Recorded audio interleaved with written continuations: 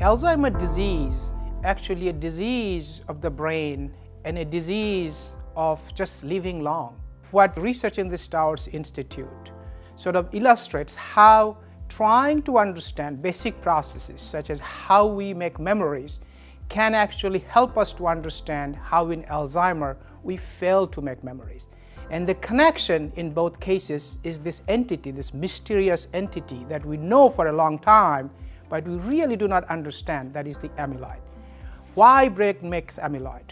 Why they are disease causing? What makes them sometimes to make memories and sometimes interfere with memories?